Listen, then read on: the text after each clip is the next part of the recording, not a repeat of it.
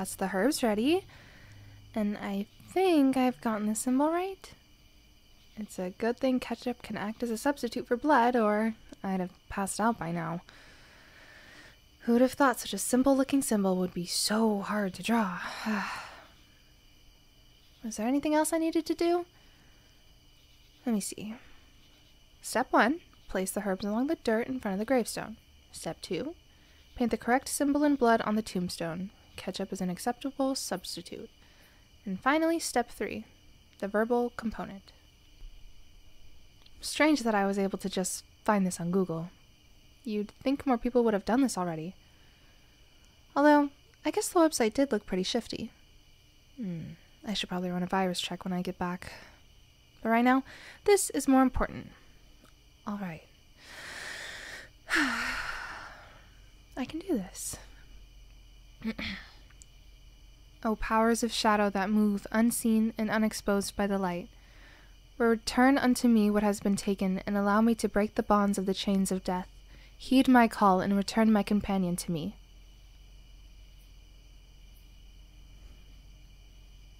Nothing? Makes sense.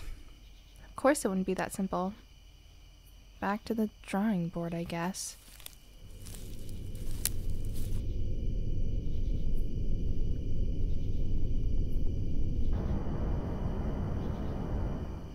What was that?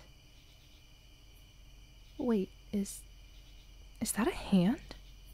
Hang on, let me help you.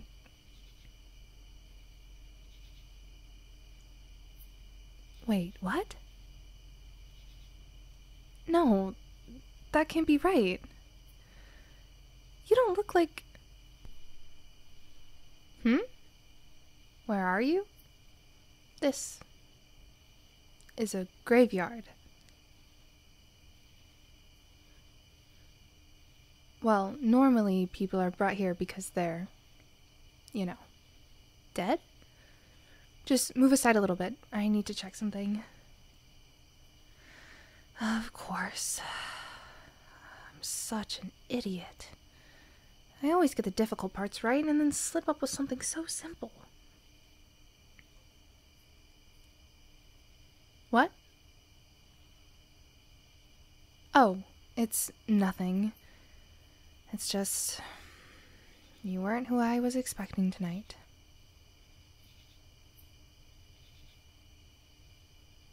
You? Well, like I said, normally people are buried here because they're dead, and it looks like you were in there for a while. See? Look here. You were in there for 2 years. Hey, it's okay. Please don't panic. You're gonna get us both caught. Well, technically, I'm not supposed to be here. Here, sit down next to me. It's probably a lot to take in. What was the last thing you remember?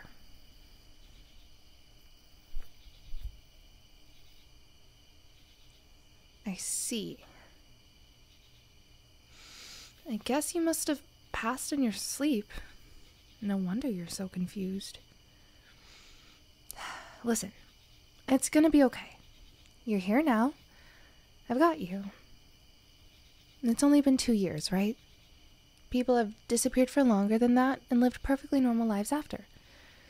You'll just have a little catching up to do, especially with the internet. The people who knew you, it looks like they really loved you, you know? I've seen quite a few gravestones recently, and yours was honestly one of the nicer ones.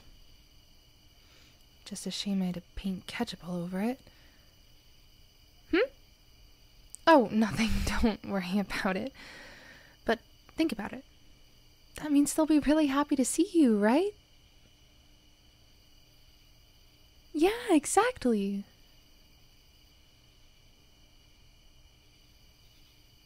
Me? Well, it's an interesting story. Although I suppose after being literally brought back to life, you'll probably believe anything. Well, the truth is, I'm a necromancer. Or trying to be one, anyway. And I'm getting close. I mean, you're walking proof of that. I just need to fine-tune things a little and it'll be perfect. Why? I have someone specific that I need back.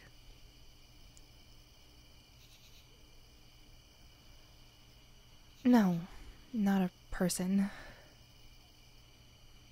It's Otto. My pet mouse. I know that sounds a little crazy, but I've always found people difficult, but Otto, he was always there for me. But obviously, you know, mice don't really last. I need him back, and I'm getting close. After just a couple more attempts, I should be able to get this perfect. I have the materials and general technique down. I just need to work on the more minute details.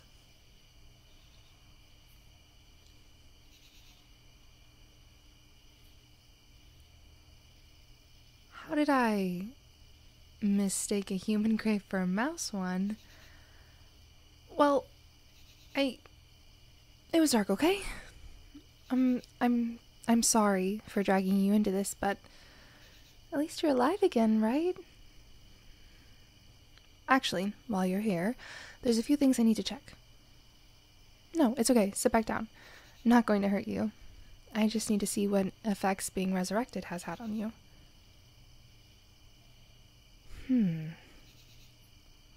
Your higher cognitive function doesn't seem to be impaired at all. That's definitely better than the last few.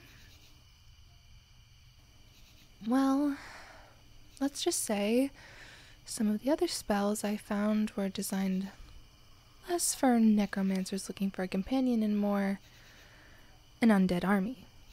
It's okay, I have everything under control. I have them looking after my house like undead butlers. As soon as I can find a way to return them to normal, I will. But for now, it keeps them and everybody else safe. Your eyes look normal. Not milky or black. Great. You're a little pale, but I'm sure I can fix that. Probably. And lastly, heartbeat. That's interesting. Well, your heartbeat is slower than you'd expect. That's interesting.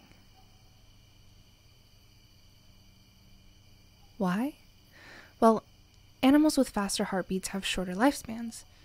It's possible that this side effect could extend lifespan post-resurrection. That's exactly what I need. I'll have to look into it further. I really am making progress. Will you need to eat people's brains? What? No. Of course not. Or at least the spell didn't mention anything like that. Although, it might be best we keep you away from any populated areas for a while. Just to make sure. Well, you'll be needing a place to stay, right? You could always come over to my place. It's quiet and not too far out of town. Besides, I am kinda directly responsible for you being here, so it's only fair I take responsibility. You could stay the night, and in the morning we could try to find people that know you. Great! This will be just like one of those sleepovers I've heard of friends doing. Well, I guess I could call you my friend. Fancy that. My first friend.